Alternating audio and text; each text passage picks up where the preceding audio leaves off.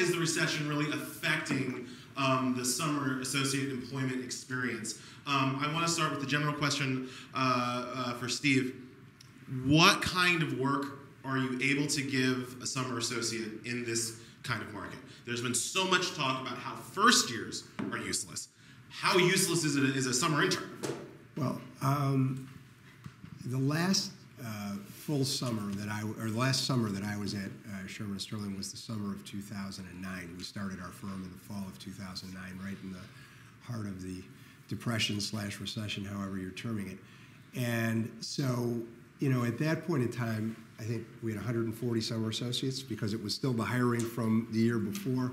So I didn't really see the same fallout. But as a practical matter, in large law firms, and having spent most of my career in private practice in large law firms, there's a limited amount of work that summer associates that are going to do that's really truly going to be valuable.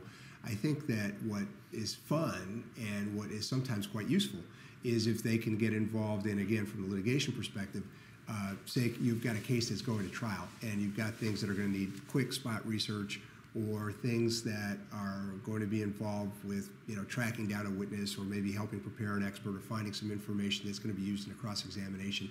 Those are actual meaningful, tasks that a summer associate might do. And if you have an interest in litigation and you're able to, in any way, shape, or form, tag on to a case that's going to trial over the summer, I would strongly urge you to do that because it'll be a great learning experience for you. And depending on the large firm and where you work and who you work for, you may not get that experience for several years once you join the firm. On the corporate transactional side, the same sort of thing is true. If there's a big M&A transaction going on, there might be some things that you can get involved in terms of due diligence and such. You're not going to write the seminal brief. You're not going to write the most important part of the seminal brief. You may not even research the most important part of the seminal brief. But I do think that there are some meaningful things that you can do. So it's not just make work. It's not just helping the partner write the article, which, by the way, could be interesting too. Yeah. I don't have any experience on the litigation side, but on the corporate transaction side, it's hard to delegate effectively to a summer associate. There's no question. But I think what I try and do, and if you can do this as a summer associate, is get with a partner who is more than willing to just get you on a deal team, and so that you can get exposed to what goes on. Because I really do think that one of the main things that has to happen in that second summer is for you to decide what you want to be when you grow up. So a lot of times it's challenging up until that period of time. A lot of people, everybody knows what a litigator is for the most part. Not so much on the transactional side. And if you can you're going to get some experience, but I think it's also just as important to get exposure so that, frankly, when you're making that decision, you really have an educated decision-making process, so you know which direction of your career you want to end up. And depending on who you are, where you grew up, how you, whatever your circumstances were in your law school, in part it's just also kind of beginning to appreciate the culture of a large law firm, if that's where you're working, or a small law firm. I mean, there's just things about the organizations that are going to be unique, but there's also things about the profession that are perhaps quite foreign to the way that your life experiences have been. And so I think just kind of soaking some of that up is very important too. Anastasia, are there resources available that would help a summer associate kind of understand what a corporate attorney does? I mean, my wife's in corporate, and most of the time when she comes home, it sounds like the parents on Charlie Brown. I mean, I literally do not know what she does all day. Let's say I cared. How would I go about learning? Not to show, but no, I mean, I think what I appreciated about Practical Law when I got there is we do have free resources for law school students, and it's the really basic things. Like when I was in law school, I mean, could I really tell you what antitrust is made up of versus bankruptcy versus mergers and acquisitions? Like they're words that are thrown at you, but you don't know what they mean. So try to utilize the free resources that you have to sort of, for yourself. Read the journal, just educate yourself. It's upon you to educate yourself and really do that work, because if you don't, you're the one who's losing out. Not only do you have to demonstrate to your employers that you care, but it's really, really important for yourself to know, because it's funny, I talk to unemployed lawyers all the time, and after they get unemployed, that's sort of like the impetus for them to start asking themselves, do I really want to be doing this? And many of us didn't even want to be lawyers and never have had the opportunity to sit back and say, what should I do with my career? and really take that during your summer associateship. Obviously be responsible and take on work and be hungry, and maybe you do want to know more about restructuring. Go find that bankruptcy partner, and they'll be more than happy to help you out and give you an assignment. Say, I'm a summer associate, really don't know much about this. Can you help me? Can I read one of your articles? Can I maybe help you out on a transaction? Can I just sit in and shadow or something? Be curious, ask lots of questions, and try to utilize those free resources. And ask that bankruptcy partner, what do you read? Yeah. All right, and so then go to those blogs, go to the whatever the publications are. It's amazing to me how few people take the simple step of finding out more about whatever is going on in the area in which they're trying to work. So if you want to be an entertainment lawyer, I mean, I would be kind of shocked if you weren't reading Variety and all sorts of things like that. If you want to be an employment lawyer, you ought to seek out whatever is important in that area and look at it.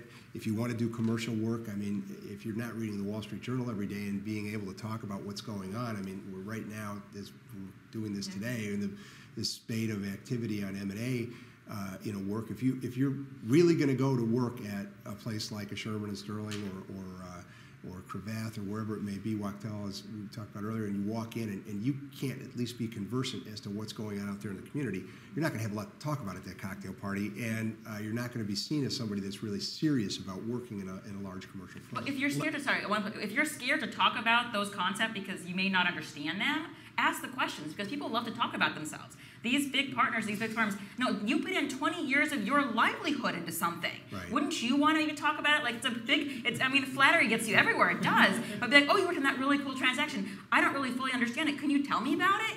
Be curious. And then they're the ones talking, and you learn, and you look good. There are people listening to this conversation right now about corporate law and that kind of stuff, and their eyes are bleeding, and they're thinking, I just want to be a judge. How do I be a judge? And they're thinking about going into one of these firms and putting in their 3 months for the summer, maybe longer, to kind of get to that point.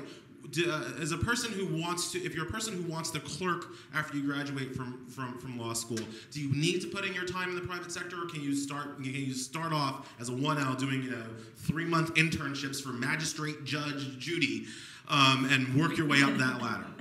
Well, I still think that if you're interested in if you're interested in the career of, say, a John Roberts or what have you, it still will behoove you to probably work at a large law firm. It certainly won't hurt you to do that your 2L summer, because working at one of these elite firms, there's a certain credentialing function. There's a certain signaling function. So even if you don't want to be at a large law firm for your entire career and you want to be a federal judge by the time you're 40, it still won't hurt you to go to one of those firms just to show, well, look, I am capable of getting a job at one of these firms. I'm capable of getting an offer from one of these firms. So I don't think that would hurt you. I think, on the other hand, if you are interested in a more public sector focused career, you could also do a non-firm job in your 2L year. I do know people who worked for, say, the Department of Justice or U.S. Attorney's Office in their 2L year because they knew from the get-go that they wanted to clerk and then maybe go work for a state or federal prosecutor's office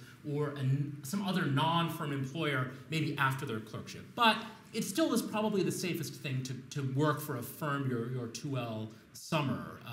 If anything, I think it'll make you a better lawyer to see how the private sector works. These are people who, if you go into government, are going to be opposite you. And it's just as private firms value people with government experience, government employers should value people with private experience. And more judges today, too, hire clerks who have had some experience before they come to them. They like people who are 2-3 years, sometimes even more out.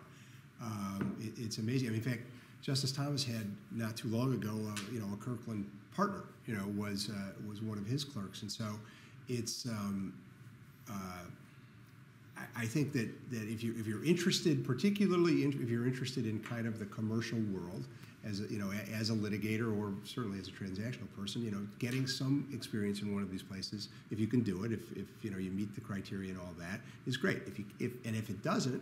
If you don't, and you don't get hired by one of these places, that shouldn't deter you from what you want to do, because there's lots of ways to get to where you may want to be, whether it's a judicial clerkship or whether it's working for a government agency in a like David was an assistant United States attorney, or some other type of government job. I think that the main thing here that you should hopefully take away from this entire conversation is that while there are certain rules and there are certain sort of preconceived notions, there are no hard and fast rules. They don't apply to you. They don't apply to you. Yeah, that's right. That's right. You make your own rules when it comes to what it is that you want to do with your career.